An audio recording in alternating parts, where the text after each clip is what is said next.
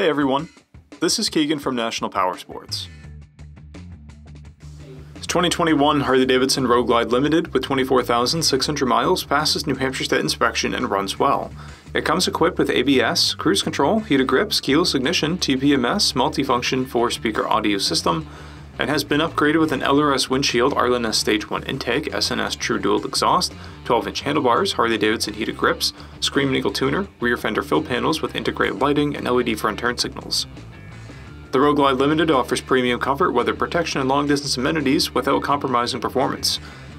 Powered by a 114 cubic inch feet twin motor, the Road Glide puts 122 foot-pounds of low-end torque through a 6-speed transmission. It weighs in at 879 pounds and has a 27.2 inch seat height.